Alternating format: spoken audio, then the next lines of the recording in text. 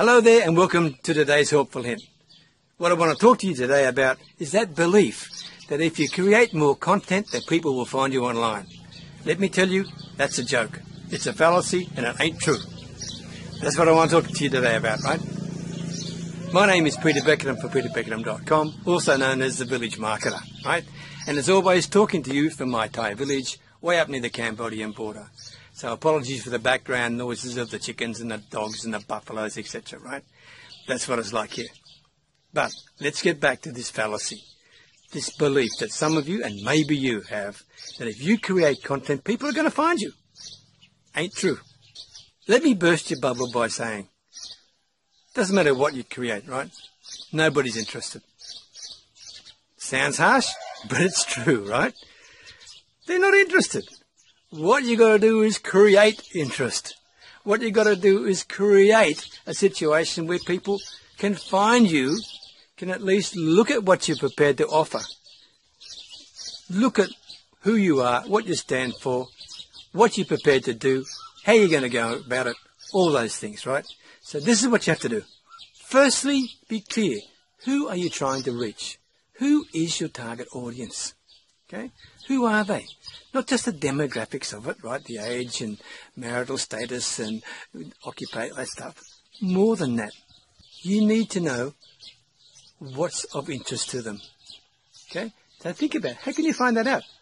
How can you find out what your target market is truly interested in? And don't guess it. That's the worst thing you can do, right? There's all sorts of ways to do that, okay? And one of the simplest ways is to go into forums, okay? And look what's being talked about, okay? Or go to places like Amazon book reviews, okay? About a particular topic that you are interested in, that's right in your alley, in your niche, okay? And look at the poor reviews, not the positive ones. Look at the poor reviews of a book about a topic in your niche. And you'll see there where people are expressing dissatisfaction because their particular need wasn't met by the book. And you've got it right there, okay? You've got to find out what people truly are looking for. That's what you need to know about your target market. Then, as far as your content creation is concerned, you've got to be able to engage that target audience. Now, whether you create a blog post, whether you create a podcast, whatever it may be, you've got to be engaging them. You've got to get them interested. You've got to be able to get on their wavelength and talk to them in such a fashion that they think, wow, this guy truly understands what I'm on about. This guy truly understands what I need, what my problems are.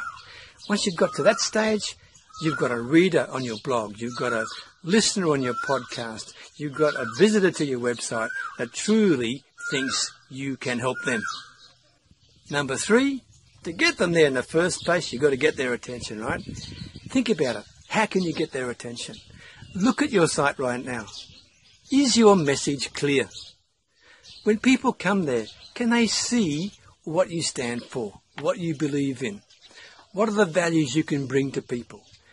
What is the target market that you are looking to help? So people can they either relate to that or not? Now, if they can't relate to it, fine, you don't win them all, right? But they will be able to see your message very clearly, who you are, what you stand for, what values you can bring to people, what problems you can solve, what's the sort of people you've helped in the past. That clarity of message is very important to you and your sales future, I can tell you. So, if you're going to write good content, 1, make sure you create the best content you can. 2, make sure you engage with your target market. That means you know who they are and you answer the problems you've researched and found out that relate to your target market. And 3, give them a reason to read your blog content, to listen to your podcast, whatever it may be. Give them a call to action that's irresistible. Give them a reason to say, I want to hear what this lady's got to say. There you go. If you do that, I can tell you, you will create content that is listened to, that is read, that is of interest to people. Just get your message extremely clear.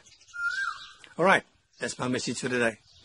If you found it helpful, and I hope you did, okay, come and join with me. Come and join my Thai Village Marketers Tribe. There's lots more just like this, right?